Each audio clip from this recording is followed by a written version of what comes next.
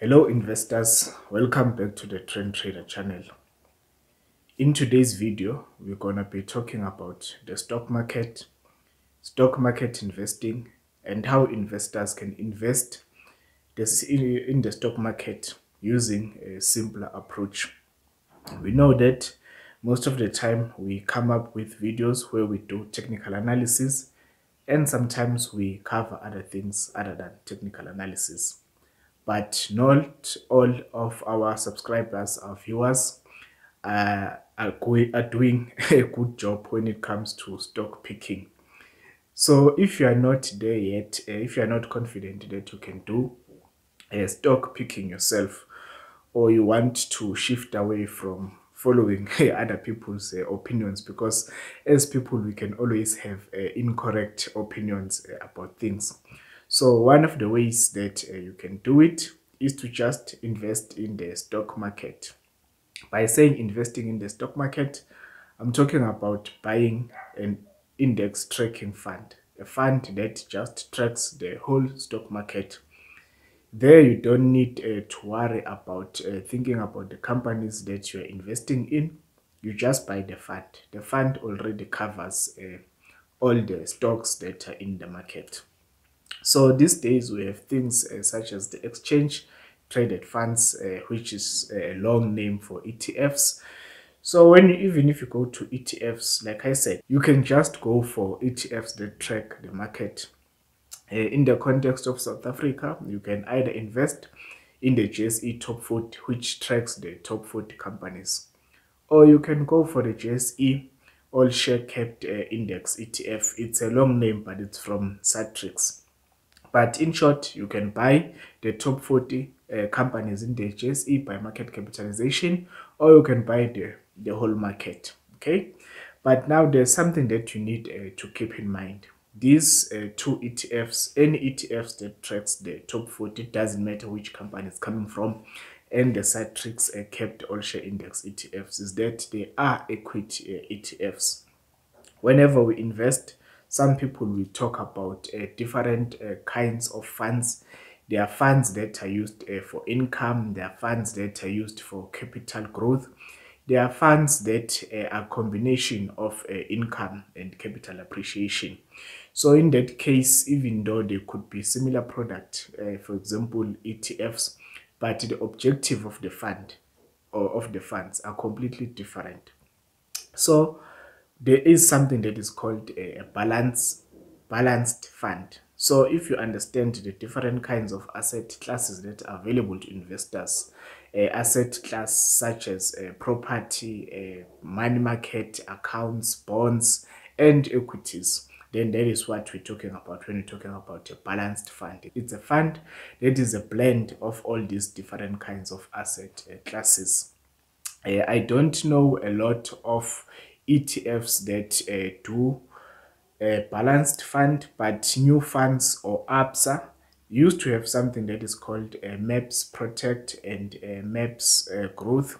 So depending on the percentages of what is allocated to equities, or the percentage that is allocated to something that is considered to be less risky, things such as bonds. So you could, if you are consider yourself to be an aggressive investor, you could consider investing in MAPS Growth ETF. Or if you are somebody that consider yourself to be less aggressive or conservative, then you can look at something like the MAPS Protect. The purpose of this video is to just talk about the balanced fund. We are not necessarily and we are not promoting the ABSA ETF or any other ETF provider ETF. Okay, so now again, there is a balanced fund and then there is an equities fund. So now as an investor, you are probably wondering whether you should consider investing in a balanced fund or income fund or equities fund. The bottom line is that it depends on what you want to achieve with your investments. But we're just going to be objective and compare income funds, balanced funds, and equities funds. We know that historically, over a long period of time, the equities, they outperform the other kinds of asset classes, right? So historically, equities have outperformed bonds, they have outperformed property. But at the end of the day, all these things, you invest in them for different things. So you need to understand why you invest in a particular fund. And then you need to be mindful of the expected rate of return of that particular fund. So in comparison to income fund, that fund is going to perform less compared to balanced fund and equities fund, because majority of the investment in an income fund is either in bonds or in money market funds, which is just basically, it's like savings account where they receive interest. Yes, the interest rate it's always going to change. The inflation rate is also always going to change, and that affects the interest that you can receive from those underlying assets. But historically, income fund is always going to be the lowest performer. There are times where income fund is better than the other kinds of funds. Then shifting to the balanced fund, because it is a blend. There is equities, there is property, there is income assets, right? So that one is going to perform sort of at the middle. One of the reasons why it performs at the middle is because even if the equities perform better, because of the component of the income fund, remember now it's going to be an average of everything. One sector or one asset class is going to perform much better.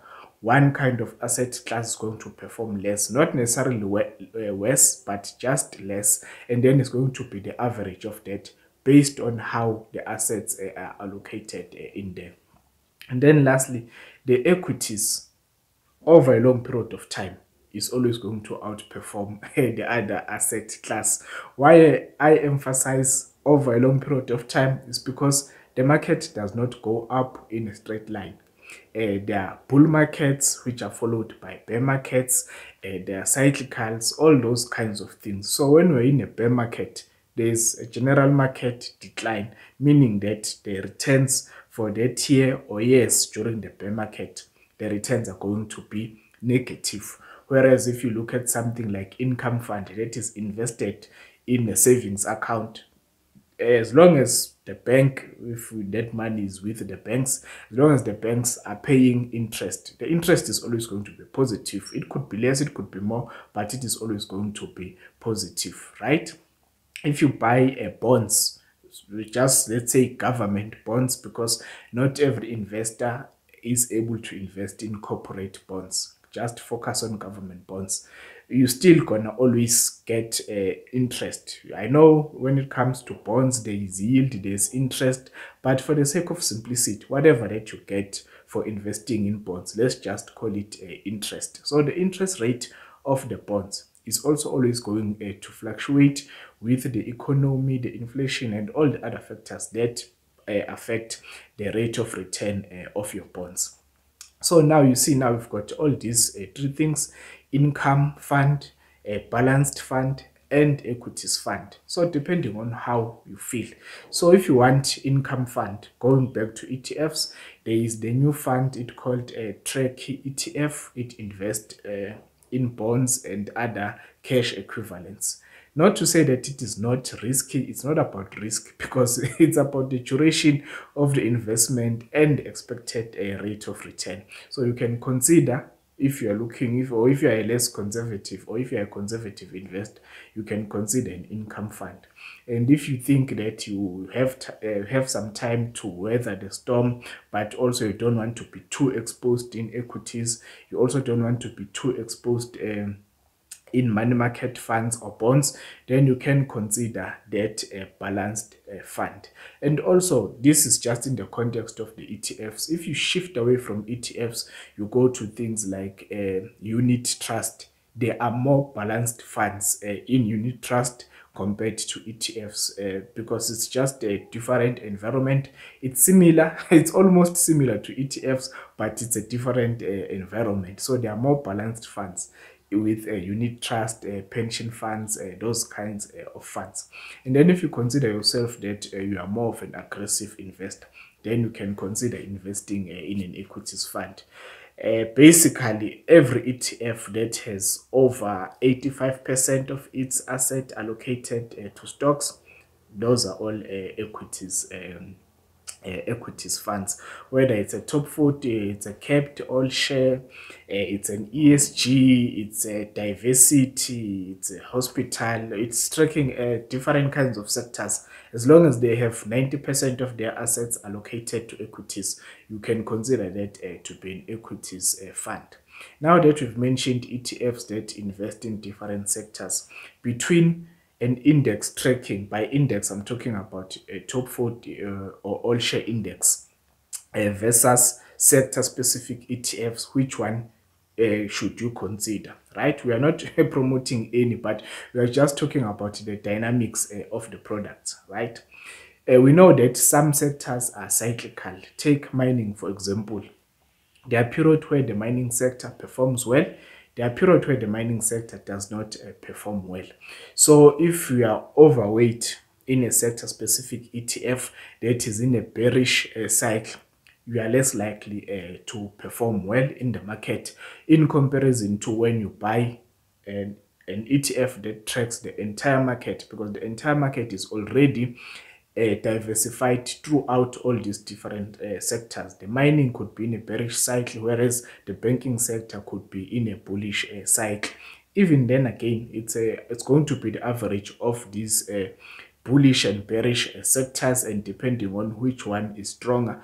If you've got more cycles or sectors that are in a bullish cycle, then the ETF can be expected to perform well compared to if there were more companies that in the bearish cycle. So yes, you can consider sector specific ETF. Let's say, for example, ETFs that tracks the mining sector, like the Satrix RESI, or ETFs that are tracking the property sector, the Satrix property.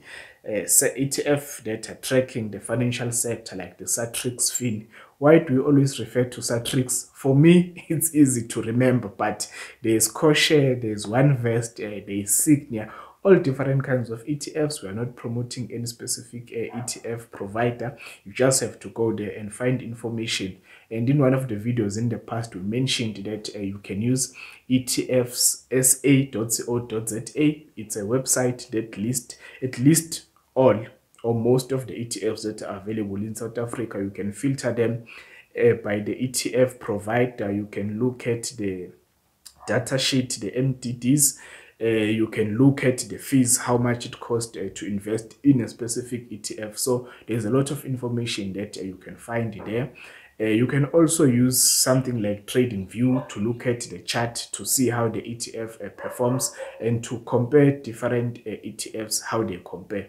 But that is just something for another day. The whole point of this video was to make investors aware that if they are not yet comfortable with stock picking, there are things that they can consider doing, which can at least get them or give them exposure to the market while they are learning the different kinds of techniques or method for stock picking.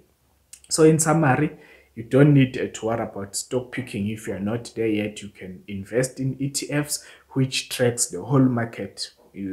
By tracking the whole market, you have a choice. You can look at income ETFs, you can look at balanced fund, you can look at equity ETFs, and if you like, you can also look at sector specific ETFs. Just keep in mind that all of them, they've got their positive sides and they've got their negative sides. And then lastly, one thing that you have to always keep in mind when it comes to ETFs investing, because they are already diversified, they are looking at different companies. Whenever you want to buy this ETF and that ETF and the other ETF, look at the holdings of each ETF, because now you might find out that this ETF gives you 20% exposure to Naspers, and this ETF again, it gives you another 20% exposure to Naspers. The other one gives you 50%. So over 50% of your capital, even though it is spread between 3 different kinds of ETFs, but 60% of your capital or over 50% of your capital is actually invested in one company. And if you're using TradingView, you can overlay the chart. You can see the correlation between the ETFs in terms of the net asset value. It won't help you much if you invest in ETFs that are closely correlated, meaning if this ETF goes up, the other ETF goes up as well. If it goes down, it goes down as well, because now in terms of diversification and risk management, you are not really doing much diversification. You are not properly managing risk because you are basically invested in the same thing. So that's it for today. For those who haven't subscribed, please consider subscribing, and if you find a value in this video, please make sure that you smash the like button. We will see you in the next video.